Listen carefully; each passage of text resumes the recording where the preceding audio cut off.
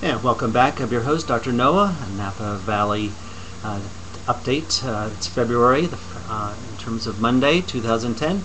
And this great article from the United States Health Department, which is no surprise to me and people who watch my TV show, is that there's actually more people that are addictive and dying of prescription drugs. So this United States Health Department showed that 7 million Americans basically are addicted to prescription drugs, which is more than if you add all the cocaine, heroin, hallucinogenics, ecstasy, and inhalants together.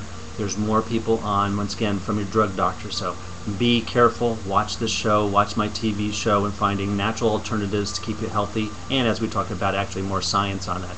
So keep healthy and happy, and I'll talk to you Wednesday. Thanks.